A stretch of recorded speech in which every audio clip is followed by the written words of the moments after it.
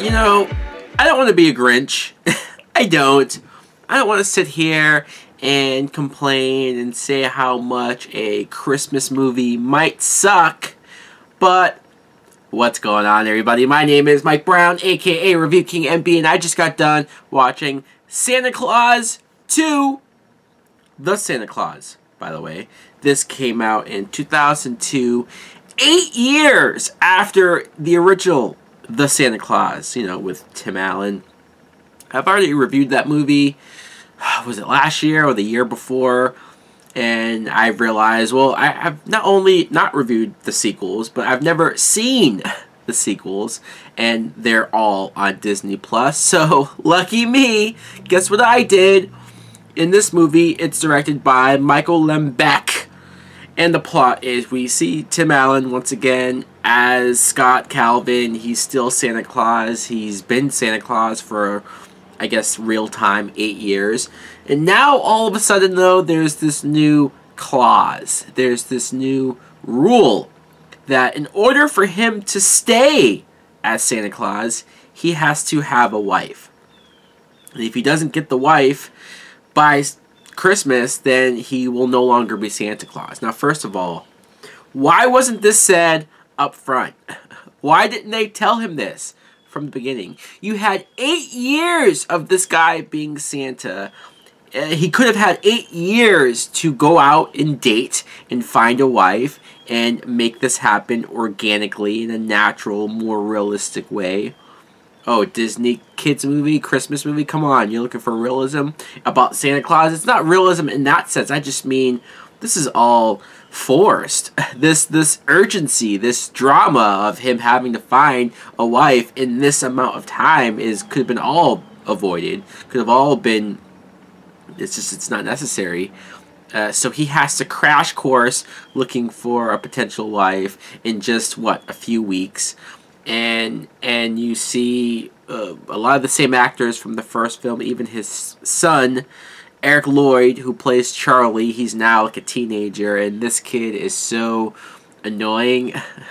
He's your typical teenager who's whining, complaining, and oh, why do I have to do this? Oh, why do I have to keep the secret? Do you know what that's done to me? Because I've known that you're Santa, but I can't tell anybody because of this and that and blah, blah, blah. And I'm just like, dude, who cares?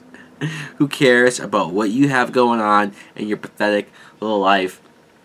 He's going around and he's being rebellious and he's causing trouble in school, and that's supposed to be okay because of what he's dealing with. And I just, screw you, Charlie. You grew up to be an ass. If I'm being completely honest, you see the same actors who play the parents, his ex-wife, Wendy Crewson, Judge Reinhold, who's the new husband, who's now, I guess, a little nicer because they know about the whole Santa Claus stuff, so they're a lot more cool. David Krumholtz is back as Bernard, and he might be the only thing that I was sort of enjoying every time I saw him, and he'd pop up and do his little remarks and his one-liners. I mean, he doesn't get as much to do, definitely, as the first film, but it was still nice to see him there. Elizabeth Mitchell plays Carol. She is the principal to the high school, and when Tim Allen starts to interact with her about the son, he just naturally starts to fall for her. And because he's getting closer to the Christmas date on whether or not he could be Santa anymore, he starts to lose the beard and the white hair and starts to lose the weight, so he's starting to look more Tim Allen-y. And him and Carol develop these feelings for each other. And honestly, that was okay. It was fine to watch that. I mean, I like her as an actress enough to where I'm trying to go along with it. But then when you crash course to the end, and it's like they've barely been dating. I mean, they barely said that they had feelings for each other. It's like, we have to get married because of this rule, and she's just okay with it. And it's just like, why are we showing kids this movie? Why are we saying, hey kids, as long as you meet somebody and have feelings for them, just get married? Because that's how marriage works. That's how marriage happens. The other stuff, though, like you see some of the other fairy tale characters, like the Tooth Fairy, which that was a little cringy to watch. I'm being honest with you. This Tooth Fairy, now, like this actor playing the Tooth Fairy, I don't have his name written down, but I remember seeing him in Boy Meets World.